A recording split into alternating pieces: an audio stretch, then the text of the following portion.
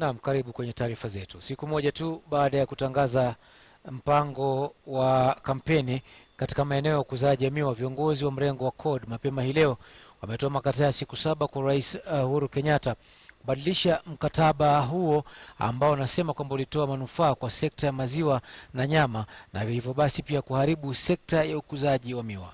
Niko Mbua basi atukunjulia jamvi letu la taarifa za KTN Leo kwa hivi sasa. Mrengo wa CORD umeonekana kutozuiliwa na viongozi wa Jubilee kupinga mpango wa serikali ya Kenya kuagiza sukari kutoka Uganda, huku Kenya ikiuza maziwa na nyama nchini Uganda. Viongozi katika mrengo wa CORD wamesema kuwa mpango mzima unaolemaza wakulima wa miwa katika eneo la magharibi, huku ukinufaisha wafugaji na wenye kampuni za kuuza maziwa. It is a conflict of interest and corruption at the highest level. The government, if at all they signed any agreement, they must cancel that agreement with immediate effect for the benefit of farmers of this country and Mumias in particular. If Mumias has foreign interests, why don't you put money in a bank that is owned by Kenyans so our people can go with proof of debt and they are paid their money? What my mother cares about is her money, not that you fix Mumias factory, but give our farmers our money. Ni Jumamosi tu ambapo viongozi wa mrengo wa Jubilee katika eneo la Teso walidai kuwa wapo viongozi matapeli katika biashara ya sukari na ndio sababu walikuwa wakilalamika. Ni watu matapeli wafanya biashara ambao wanaenda wanalete sukari kutoka nje, wanaweka kwenye mifugo ya Mumias, wanaenda kuuza dukani, wale wakulima wanazama na miwa yao kule shambani. Lakini viongozi wa CORD wameshikilia hatua kuwa mpango huo haukuwa wa haki. Once we get to state function corruption, know that we are trading on dangerous grounds. Because in Zoya Sugar, as of yesterday, they had 40,000 bags of sugar worth 160 million shillings in their stores. They have been unable to sell. Bringing sugar from Brazil and baptizing it as Ugandan sugar and claiming that there is a surplus. It is time that we are going now to take measures. And the statistics that are being channeled out to justify greed and corruption is something that is unacceptable to Kenyans and something that we as CORD will fight to the last man to protect the interests of Kenyans. Katika mwelekeo mpya wa sakata hiyo, viongozi hao sasa wametoa makataa ya siku 7 kwa serikali kutafuta njia za kubadilisha mkataba huo ili kuokoa sekta ya sukari nchini. We are giving the government 1 week to cancel that deal. If they don't, then the entire Western will march to State House to demand that revocation. Nicholas Mbua, KTN Leo, Nairobi. Kwingineko ni kwamba mkurugenzi wa mashtaka ya umma Keriako Tobiko ameagiza rasmi kasisi James Ng'ang'a wa Neno Evangelism kushtakiwa. Kupitia taarifa rasmi, Tobiko amesema kwamba wachunguzi wa idara yake wamebaini kwamba Ng'ang'a ndiye alikuwa akiendesha gari ambalo liligongana na gari la Masi Njeri na kumuua papo hapo. Keriako amesema kwamba ushahidi upo wa kutosha wa kumhusisha Ng'ang'a katika ajali hiyo iliyotokea katika eneo la Limuru. Tobiko amesema Ng'ang'a afikishwe mahakamani kwa tuhuma za kuendesha gari vibaya na hivyo basi kusababisha kifo, mbali na kutoa habari za uongo kwa vyombo vya sheria humu nchini. Tukiachana na taarifa hiyo ni kwamba wengi watawachukulia kwa watoto sawa na watoto wengine, lakini mradi walioanzisha katika kaunti ya Bungoma umezidi kuwavutia wasichana wengi huku wakinufaika kwa mafunzo kuhusu jinsi ya kujiepusha na mimba za mapema. Robert Onyonyi na taarifa hiyo ya kutia moyo kutoka kaunti ya Bungoma. Mradi ambao bila shaka utawapa changamoto viongozi wa kisiasa wengi ambao hawajapanga mikakati mufti ya kuwasaidia vijana.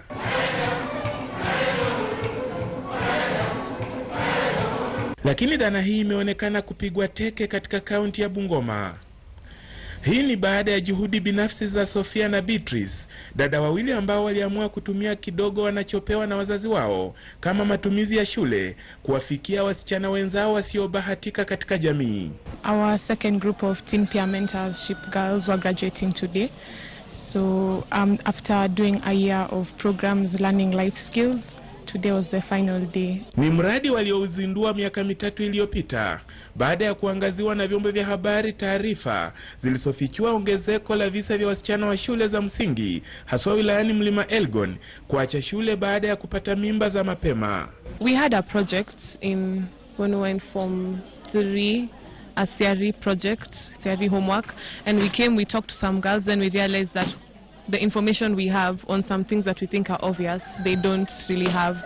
So we decided to start a program to help them learn about some of these things. We decided to start home because Bungoma is home, and we're hoping once we teach the girls in Bungoma, we can expand, and soon, maybe, possibly it will be a countrywide thing. Ni tukio lililowakera huku wakiamua kuanza hafla ndogo za kuwashauri wasichana wachache waliowapata, huku wakijinyima pesa za matumizi walizopewa na wazazi wao ili kuwanunulia wasichana wenzao vitabu na majarida ya kuwasaidia kuepuka mapenzi wakiwa bado wanafunzi. We teach them about relationships, that how to deal with other people and not to get involved in early relationships which can lead to pregnancy when they're still young, and how to avoid drugs and drug issues. I think they're very important, especially for teenage girls, because they teach them on life skills which many people in the town may know, but in the villages may not really know. So it's important to teach them so that we have a better society. Mwaka huu ilikuwa awamu ya 3 ya sherehe zilizowaleta pamoja wasichana zaidi ya 200 kutoka kaunti nzima ya Bungoma. Na baada ya mashindano ya kuigiza na michezo mbalimbali, walionufaika na mpango huo walituzwa kwa kupewa vikombe na vyeti maalum. The program has been beneficial to me in that it has been able to nurture me and I've been able to improve my social skills, the way I interact with people, and my academic life. Aidha, changamoto za kifedha wanazopata kutokana na jinsi ya kuendeleza mradi huu hazijawavunja roho, huku wakinuia kuwafikia wasichana zaidi ya 2,000 kupokea mafunzo ya maisha ifikapo Januari mwaka ujao. We started in 2013 with 50 girls, and so far it's been successful. The first group graduated last year in December. This is our second group, and we are hoping to run it for 3 more years. That's 5 years in total. So if each year we're doing 5 girls, that will be 250 girls. We focus on self-esteem, for the girls to have a high self-esteem, and hygiene, which we also think is very important. Ni mpango ambao umegusa hisia za baadhi ya viongozi kutoka eneo hili, wengi ambao wanahisi kuwa shughuli za kuwasaidia vijana huenda hazijatiliwa mkazo. Ukiacha vijana ambao ndio walio wengi katika mambo ya maendeleo, sijui mwelekeo yako itakuwa ni nini, sijui maono yako ni nini, sijui wewe unataka kufanya kazi na nani kama unataka kufanya kazi na vijana. Tatizo la wasichana wengi kuacha shule baada ya kupata ujauzito ni swala ambalo limewakosesha wazazi wengi usingizi, lakini mradi huu wa kujitolea wasichana hao wawili ni mradi ambao umechangamkiwa na wengi na vile vile kukaribishwa na washikadau katika sekta ya elimu. Robert Wanyonyi, KTN News. Kwingineko, mbunge wa Gatundu Moses Kuria mapema leo alifika kwa mara ya pili mbele ya kamati ya nidhamu katika chama cha TNA akabiliwa na tuhuma za kutoa matamshi ya uchochezi. Wakili wa Kuria Danson Mungatana amekishtumu chama cha TNA huku akidai kwamba kuna watu walio na njama za kumwangamiza kisiasa mteja wake. Elvis Koskei na maelezo zaidi. Serikali yote hakuna mtu ambaye hakuwa rafiki yangu kutoka. Zilikuwa kauli ya mbunge wa Gatundu Kusini Moses Kuria baada ya kunukuliwa akiwaamuru vijana eneo lake wanahudumu katika huduma ya vijana kwa taifa NYS kumkata kwa upanga mtu yeyote atakayejaribu kuipinga miradi ya NYS. Na kwa mara ya pili kamati inayoshughulikia maadili na adabu katika chama cha TNA mapema leo imempiga msasa Moses Kuria kuhusiana na matamshi yake wanaodai anakiuka vipengele vya maadili ya chama. Na alipotoka Kuria alionekana mtulivu, na kupitia wakili wake Danson Mungatana, Kuria alieleza kutamaushwa kwake na jinsi kamati hiyo inavyoendeleza shughuli za kutathmini matamshi yake, huku akitaka kamati hiyo kuvunjilia mbali vikao hivyo vya kusikiza kesi yake. Some of the issues we have raised include the fact that the Honorable Moses Kuria is already facing a charge based on similar circumstances, and therefore by TNA proceeding with this charge, they will be exposing the honorable member to double jeopardy. Kulingana na Kuria, endapo chama cha TNA kitaendelea kumpiga msasa, basi kitahujumu uamuzi wa koti ambapo kesi yake bado inaendelea katika mahakama ya Milimani. This is actuated by negative politics. It is actuated by negative politics. It is a question of TNA eating itself. Hata hivyo, kamati hiyo imesema kuwa itatoa uamuzi tarehe 21 mwezi huu. We will not plead to this charge, and we are asking for termination of these proceedings. And we believe that the proceedings, to be fair to all people, the proceedings should be terminated, and we let the court decide, because the court started the case. It is not the TNA that started the case. We are addressing disciplinary issues. We shall rule on 21st. Elvis Kosgei, KTN News. Na tukiachana na taarifa hiyo, sasa tuelekee kwenye taarifa nyingine ambapo ugonjwa wa kichaa cha mbwa huua watu takriban 2,000 kila mwaka humu nchini na wengine 60,000 kote ulimwenguni. Tatizo hili limezidi zaidi katika maeneo yaliyozongwa na umaskini kwa kuwa waathiriwa wengi hawana uwezo wa kutafuta tiba ya dharura pindi wanapoumwa na mbwa. Katika kampeni inayoendelea kwa sasa katika kaunti ya Laikipia, mbwa 1,500 wanatarajiwa kuchanjwa wakiwemo mbwa koko. Carol Nderi alikuwa katika eneo hilo la Laikipia kaskazini na hii hapa taarifa yake. Jitihada za mbwa hawa wa Laikipia kaskazini za kukwepa uchachu wa sindano ziliambulia patupu.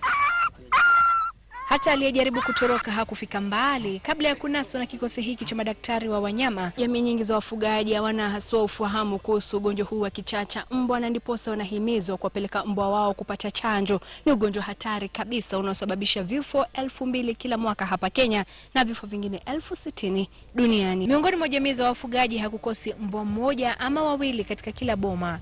Mbwa hawa hutumika katika shughuli za ufugaji. Utangamano huu wa karibu unawahatarisha wenyeji. Ni majuzi tu watu 3 wamefariki hapa kutokana na maradhi ya kichaa cha mbwa. So part of our outreach campaign is actually to vaccinate the dogs for rabies to help both protect people as well as wildlife, because certain wild species, endangered species such as wild dogs, are threatened by rabies as well.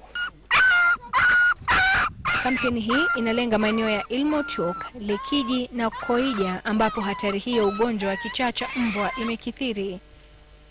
Ugonjwa huu huwa kila wakati na nusura tu ni iwapo mtu atapata sindano ya tiba kabla ya saa 6 kutimia baada ya kuumwa na mbwa. Kwa bahati mbaya, wengi hushindwa kufika kwenye vituo vya afya kutokana na kuwa maeneo mengi hukosa barabara nzuri au namna za usafiri.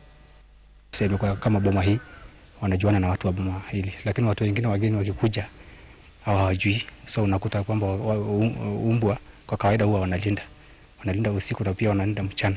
So watu wengine wakija wanaweza kupigia kelele, na unakuta kwa bahati mbaya wale umbwa wanaweza kuwauma. Paka pia huathiriwa na ugonjwa huu hatari, na ipo haja ya wamiliki wote wa mifugo kuwapeleka wanyama wao kuchanjwa. Na basi barabara kabisa mtazamaji, nachukua mapumziko mafupi. Nitakaporudi basi nitakuwa na taarifa nyinginezo, lakini kabla ya yote hayo tujifunze mengi kutokana na lugha teule ya Kiswahili. Niposa kwa sasa tupate kamusi ya leo.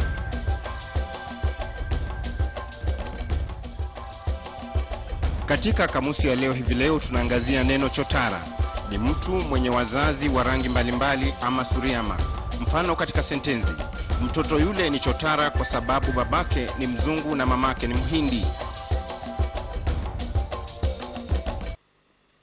Naam, karibu tena. Shughuli za matibabu zimesambaratishwa katika kaunti 3 za humu nchini baada ya wahudumu wa afya kususia kazi wakitaka kupewa mishahara yao. Wahudumu wa afya katika kaunti ya Nandi wamejiunga na mgomo huo unaoendelea katika kaunti ya Uasin Gishu na vile vile katika kaunti ya Nyeri, wakidai kwamba mishahara yao imecheleweshwa pakubwa. Mary Kilobi na maelezo zaidi. Fahali wawili wapiganapo, nyasi ndizo huumia. Ndio taswira kamili katika kaunti hii ya Nandi. Wagonjwa walifika hospitalini kama kawaida wakitarajia kutibiwa, lakini kwa mshangao wao wanaopaswa kuhudumia hawakuwepo. Kisa na maana hawajalipwa mishahara yao. Mimi naumia maneno ya tumbo. Operation ni leo, lakini daktari yote ameenda mgomo. Nilimaliza hapa wiki moja.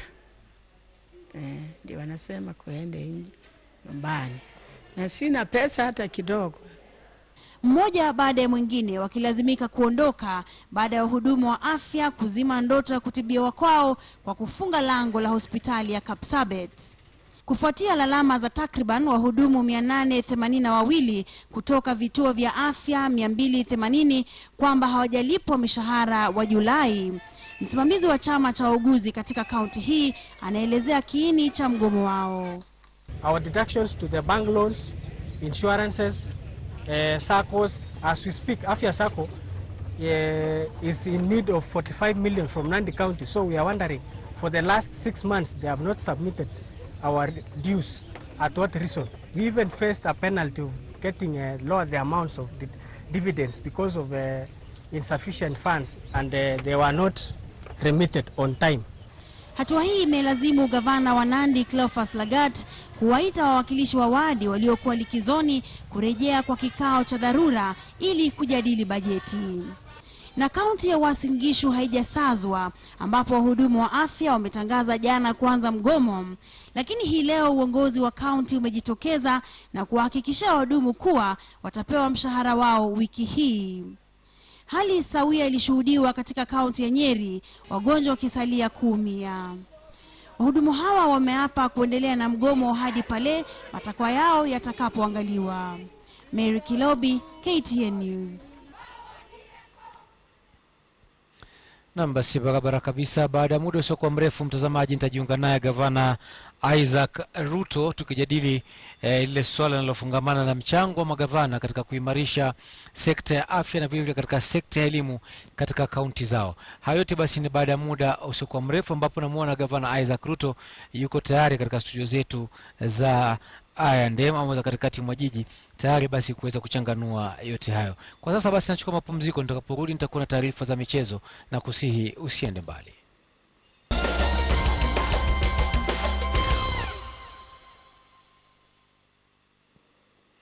Naam, karibu tena katika safu ya KTN Leo michezo. Timu itakayowakilisha Kenya kwenye mashindano ya dunia ya riadha iliondoka humu nchini hapo jana usiku kuelekea jijini Beijing nchini Uchina, wakiwa na matumaini tele ya kuboresha matokeo ya makala yaliyopita huko jijini Moscow, Urusi. Kenya itawakilishwa na riadha 50 kwenye mashindano ya mwaka huu ambayo yatang'oa nanga siku ya Jumamosi jijini Beijing, Uchina. Chini ya kufunzwa kocha mzoefu Julius Kirwa, timu ya Kenya inatarajiwa kufanya vyema kwenye mashindano hayo, huku lengo kuu likiwa ni kurejea nyumbani na zaidi ya medali tano za dhahabu. Bingwa watetezi Ezekiel Kimboi, Eunice Sum, Milka Chemos na Asbel Kiprop ni kati ya wanariadha watakaoshiriki katika mashindano hayo ya dunia.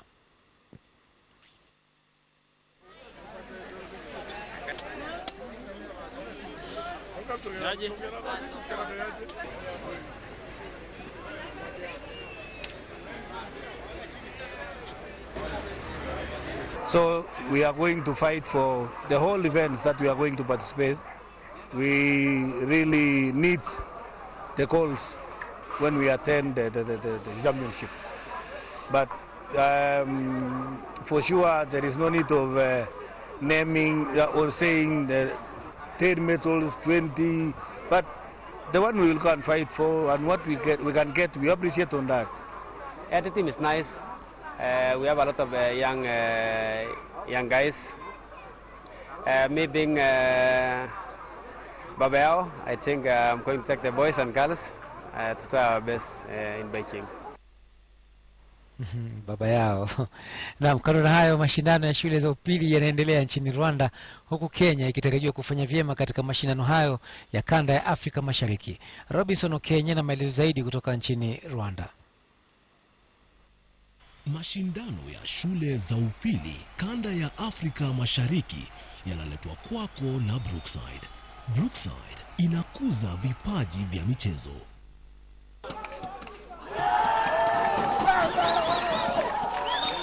Baada ya baadhi ya timu za Kenya kuanza mashindano ya shule za sekondari kwa kurekodi matokeo duni katika mji wa Huye nchini Rwanda, hii leo ilikuwa ni awamu ya timu za Kenya kutamba.